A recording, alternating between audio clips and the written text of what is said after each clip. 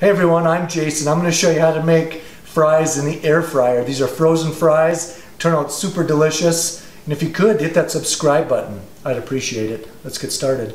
Alright, let's put our fries on our air fryer basket.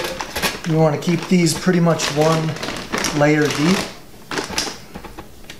And we want to keep a little space in between them as best we can.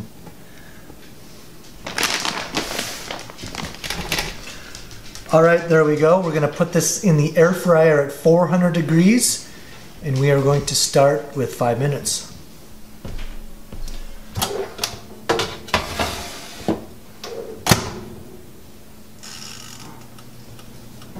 Alright, so that's been 5 minutes.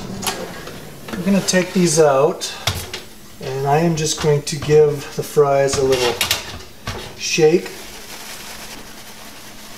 Get them all evened out again. Okay, and back in for another 5 minutes or until they're done to your liking.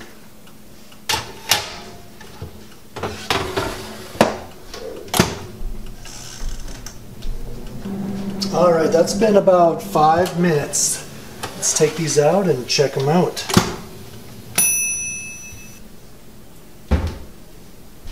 Alright, so these are nice and crispy. And we're going to hit them a little bit of salt. And then we are going to enjoy. Thanks for watching.